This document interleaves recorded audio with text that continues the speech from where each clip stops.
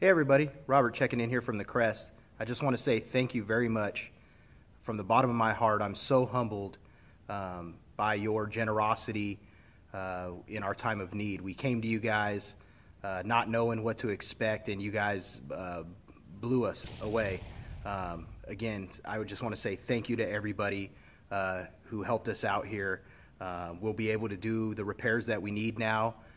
Any additional funds that we get from this, we'll put for operating so that we can make sure that we're open when we're allowed to be open again down the future. You know, we have a long ways to go, a lot of days where we're not going to be open, but we will get through this, and it's going to be because of you guys that we do.